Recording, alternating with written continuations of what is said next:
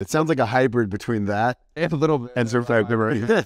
What did you learn, if you can speak to it, maybe you can't yet, but what did you learn watching these people in communication and watching them just coexist this way? What were some, something that I'd noticed from going to war, right? And being around, like working alongside Iraqis and Afghans, and where we have very different custom cultures, beliefs.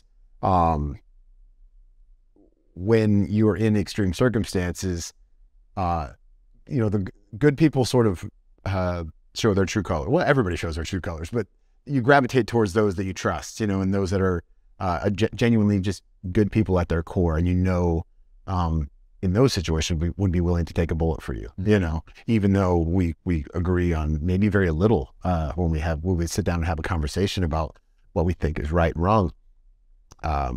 There's still like that we kind of find in each other. And I think in this show, I saw that as well quite a bit. Like these people that, they're going to put aside the similarities they maybe have with other people on the raft, that like, okay, you and I, like we believe in, we both voted this way and we believe in the same religious practices and all that. And then this person who have maybe nothing in common, but like for whatever reason, they seem more selfless, and more about the team. And that's more important to me right now, because right now we need to get through this situation. So maybe in normal life where it's not as extreme circumstances, it's not, the show wasn't really life and death, but maybe in some ways, it was, there's a survival aspect to it. So seeing that as people that end up gravitating towards each other, who normally you'd never see having a conversation or, together in anything, walking down the street, whatever. They're just, I think watching them grow, was huge. Watching them kind of put that stuff away. That's just that auxiliary stuff's not really who we are. And kind of get past it. That was really interesting. Well, one thing I like about the concept of that is one of the things I've said is, in 2023, in a lot of areas, there's just not that many real issues that we have to deal with, life and death, where's the food coming from kind of things.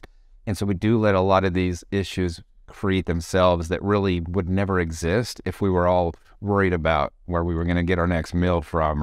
And that's why a lot of other countries don't have the similar issues that we have from that standpoint, because they're dealing with the five, food, water, shelter, medical care, education, where we're not perfect in those worlds, but we have access to, for the most part, pretty much everybody, or a lot of parts of the world, like with water boys, the lack of access to clean water, which feeds so many of those other things like that. With that being your core issue, I think you're not worried about this.